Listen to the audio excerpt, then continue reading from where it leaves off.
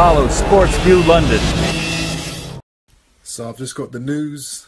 Nick Blackwell has finally awoken out of his coma after about 9 days. Very, very happy to hear this, man. It was a real relief. You know, the last thing we want is to have a fighter go through any serious damage after the fight. So very happy he's up and about now. Little message to you, Nick. I'd love to come down to the hospital and see you if that's possible, if that's cool with you and your family. I've got something for you, so let me know, man.